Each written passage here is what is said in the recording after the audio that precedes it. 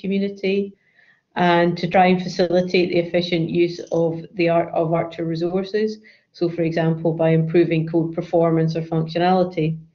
It's a not-for-profit service, so all money goes towards funding staff effort. We are particularly keen on encouraging applications from new communities, and throughout the whole process, we're aiming to encourage early career researchers to become involved. So just to give you a couple of examples, the things that might be funded through the eCSE programme. One is implementing algorithmic improvements into an existing code. It doesn't fund the actual research to develop the algorithms, but it does fund the implementation of those algorithms. Things like improving the scalability and performance of the code, improving the scalability and higher core count, that sort of thing is part of the remit. And general improvements to a code which will allow it to do science that couldn't be done previously. The funding does include the Xeon Phi system, so an example might be porting and optimizing the code on that. Adding new functionality to existing codes, and also in terms of the Xeon Phi system, it also funds code development. Also funds code development for Xeon Phi systems and also for Tier 2 systems as well, but that's only for proposals that are Xeon Phi related. And the emphasis here is that it can't be used to fund scientific research. So the funding funds established Archer communities. We have a number of proposals from existing communities, and these are still encouraged. However, we're also keen to encourage people from new scientific communities, people that haven't used Archer before.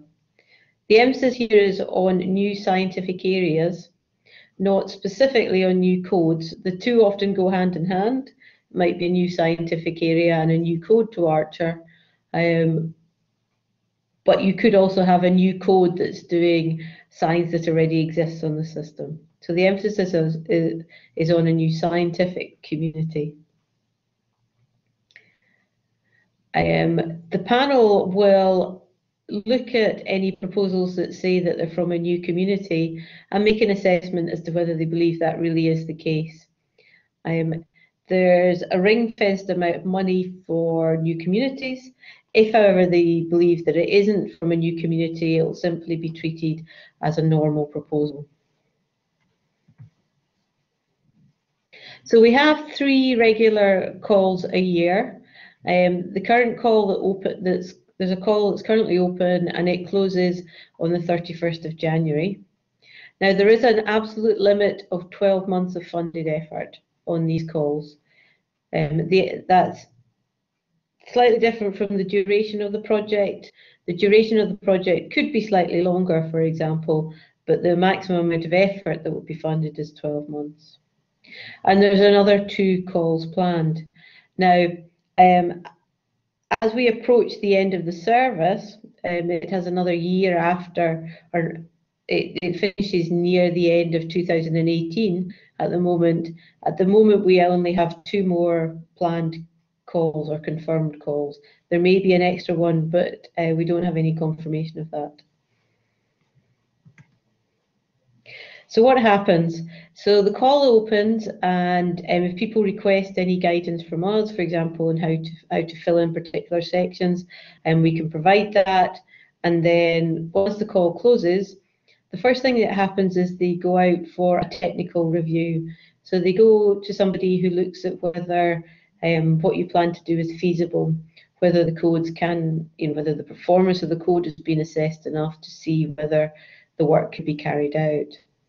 We receive the responses from the technical review, and we often send out a request for further information at this point. So if the technical reviewer felt there was lacking information for the panel, they'll ask for that to be clarified. All this information then goes out to our panel, a panel of independent scientists who assess the proposals and agree a ranked agree a list of projects to be funded, and then we send out the results and the feedback.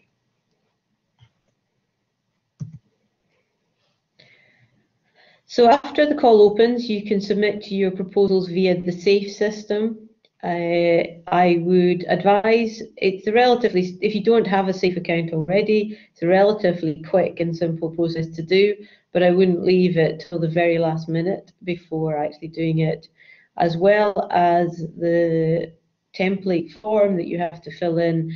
There is an online form that asks for details about all the applicants, so that takes a wee while. You can find out information and specific guidance on each of the sections at this address, and if you have any other questions, you can always contact us at the help desk. So you can request funding for staff members that are located at your own institution or from a different institution, or indeed from a member of our centralised support team, or some combination of the above. There's no limit in terms of who can be a PI. It could be an early career researcher. You could be on a fixed term contract. It's different. That's different from, for example, an EPSRC proposal. The only thing we might ask is if you are on a fixed term contract, that you're able to confirm that your university or institution is happy to host you throughout the duration of the project. The PI institution must be UK based, and there's further details in the guidance on this. But the co-Is may be from elsewhere, they could be from anywhere really, and we often do have co-Is that are based abroad, for example, but have particular expertise in the codes. One of the aspects that is assessed is the ability of your technical staff to do the work.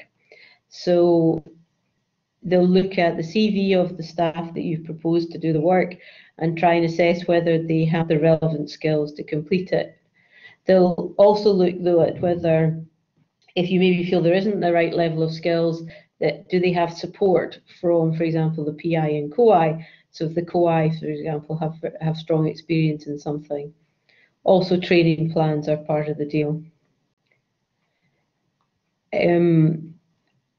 We are committed to funding an average of 14 full-time equivalents per year, so 14 FTEs, or 14 members of staff per year. Any money that's left over is being pushed back into the system, so we will end up funding more than 14 FTEs a year. And what we do is we used FEC costings. So you go through a very similar process to the process you would do for, say, an EPSRC or a NERC funding in your university. You specify the effort requested in person months. So yes, costs, what we pay 80% FEC, which is the same as the research councils. If you are requesting effort from an ARCH or CSE team member, then you don't need to specify the costs because they're already known. And we're also keen to see information on any existing funding that you may have. This is particularly relevant if the funding is related to the work you're doing. The panel will be looking to ensure that they're not being asked to double fund something, or to fund something that's already funded elsewhere. Every project's awarded a nominal amount of CPU hours. This is for development work. There's no expectation that you should be using the time to do scientific work. So in exceptional circumstances, more time can be made available, but that will need justification, and you'll need to explain why that's needed within the context of the eCSE. If you're looking to carry out scientific studies, this is not the place to get CPU time for it. You would need to apply to somewhere different, such as the RAP panel. I should also say that a request for additional CPU time won't particularly influence the project, but you do need to, the outcome for the project, but you do need to justify any of those requests. Travel funding could be requested for any of the technical members of staff, but it's not available for PIs and co-Is. So you can only request funding for the technical member staff on the project, and we only fund travel within the UK to meet the objectives of the project. So what that normally means is that we fund meetings between partners. So for example, for the technical member of staff to travel to meet one of the co-Is, for example. We also fund with relevant travel to relevant training courses within reason.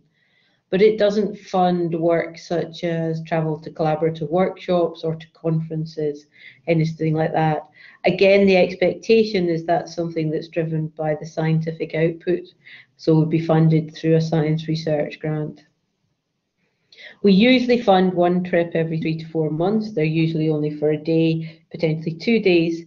But we ask you to provide a breakdown of the travel costs and to justify each trip.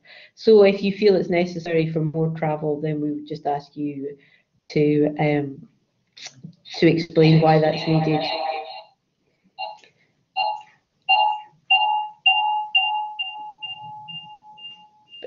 Previous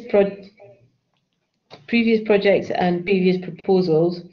So if you've submitted a previous proposal, maybe one that, sorry, we're having a bit of an echo problem here.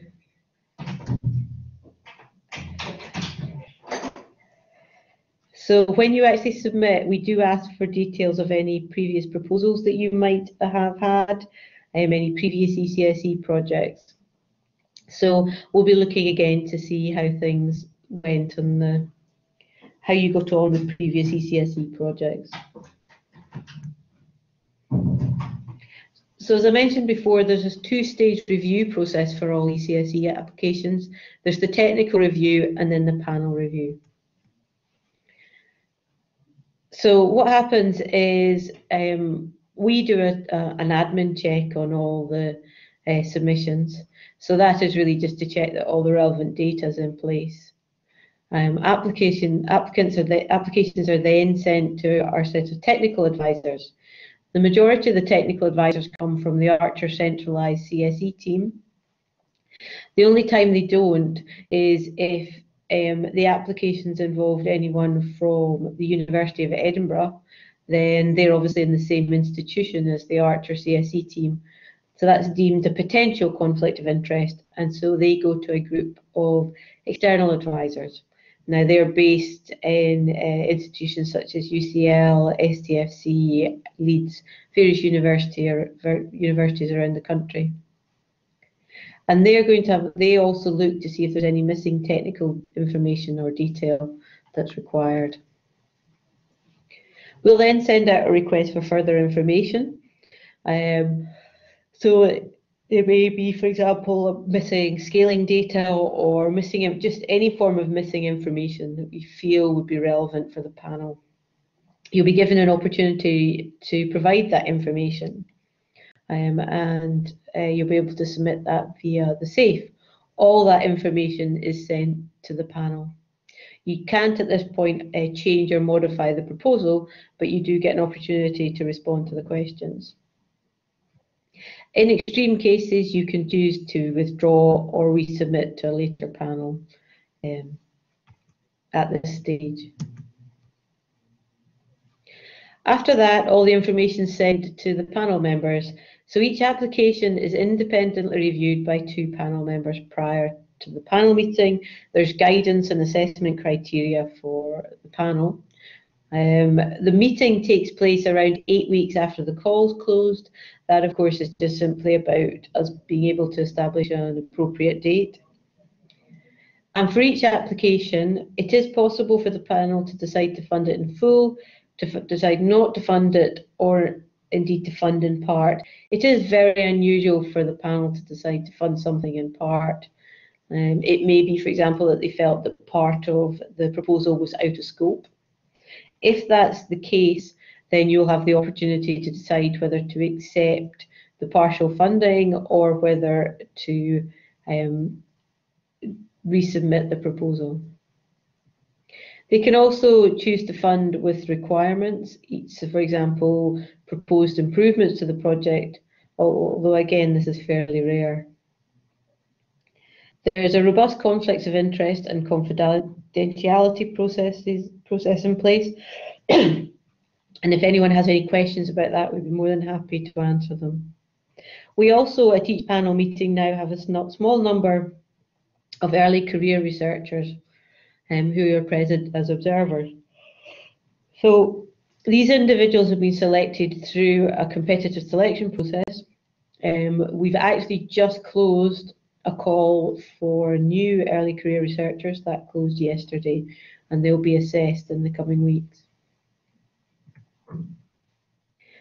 So how are the proposals assessed? Well, we look at the track record of the applicants with the aim of assessing whether you've demonstrated that the project can be completed successfully, so that the staff have the relevant skills, for example. We look at the new community's justification, and this needs to have enough information to justify that it is actually from a new community. The panel looks to assess the technical information provided to ensure that it meets the relevant quality and standard. We look at the benefits. Why is this needed? What are the expected benefits? They look at what are the expected scientific benefits. There are also computational benefits and also benefits to the Archer community. So this is a fairly important point, the benefits to the Archer community. One of the things the panel will look at is the availability of the software after the end of the project. They'll be looking to see whether there's any barriers to anyone using the software after the end of the eCSE project. So, for example, if is it available to the entire community? Are there restrictions? There's a pathway to impact. So again, the panel will assess the impact and the activities, the proposed impact activities to ensure any potential benefits are achieved. They'll also look at the work plan. They're looking to see that there's a good breakdown in terms of what's going to be done, and it looks sensible and gives confidence that the work can be completed within the timescale. If you've got multiple members of staff involved in the project, they'll also be looking to see that it's clear who is doing what in the work plan. And overall, they'll be assessing the quality and objectives. Okay, so points to remember. Well, I mentioned the Archer community, and availability of the code after the work is complete. But also this comes down to things like licensing arrangements. There's no restriction on the type of licenses. It doesn't have to, for example, be open source. There's a number of codes that have been funded that have some form of commercial license. But the important point is we're looking to understand that there's not going to be a significant barrier for Archer users to use the results or to use the code after the end of the project. The objectives are important. And where possible, they should be measurable and quantifiable. The panel are looking to see that we can assess that the work has been achieved after it's complete.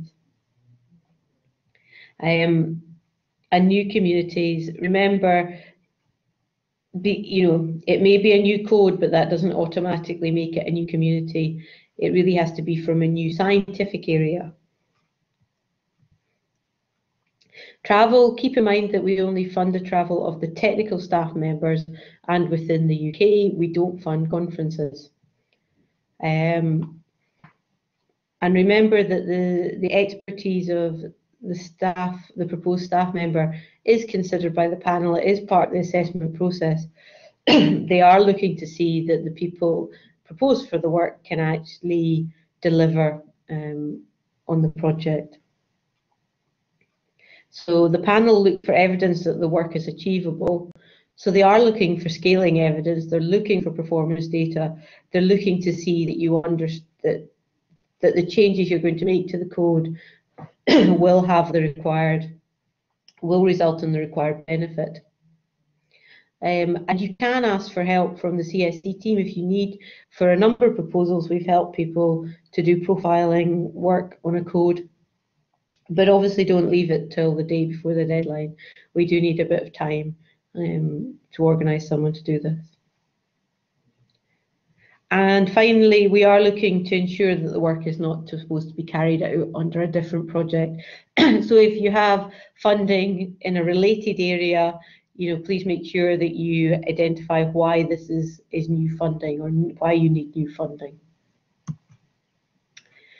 So final decisions will be sent to applicants together with the feedback from the panel around 2 weeks after the panel meeting. For unsuccessful applications, we'll try and provide as much constructive feedback as we can. And where appropriate and where the panel is keen, we will encourage people to contact the CSE team to gain further advice and support in preparation for resubmission. So the times that that's happened is maybe we've had an application from an early, from a new community, and they've really lacked some of the important scaling data. And so the panel have asked us to try and help there.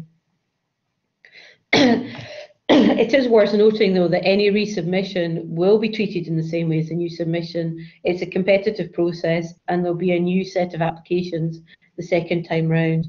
So even if you manage to address all the comments coming back from the panel, that doesn't automatically mean that you will be funded the second time round. It's still competitive. So what happens if your project is accepted? We will start the process of setting up a contract. There's a fairly standard template, and there's usually a little bit of toing and froing with your institution over the exact wording, but normally that's not, isn't a huge issue normally. And then we set up an Archer project and we allocate you CPU time.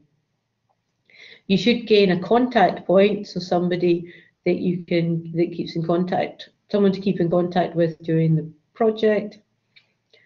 And you'll see when you do actually see the contract that some engagement with the Archer community is expected. In particular, we're looking for a final report. If you want to see what the final report looks like, you can see it there. But also you'll be asked to give an Archer webinar. We showcase all the projects on the Archer website. There's a good resource if you go on to the eCSE programme. There's a list of all the projects that have gone through final review from the panel. And from those, we create a subset of larger case studies to showcase what's going on in Archer. Excuse me. So in terms of KNL, the KNL system is relatively new. This is the second time it's been explicitly mentioned in the eCSE programme. eCSE applicants can apply to develop on the KNL system. That's absolutely fine. And all the existing guidance basically applies. The same criteria and assessment procedures apply, whether it be for the normal Archer system or for the KNL system. But a couple of things to note. The panel are advised that the technical members of staff may not have as much experience of KNL as they might do of the standard Archer system. This is just simply because it's a relatively new system and machine. So they may look at the wider package. So for example, is there good support available from other people?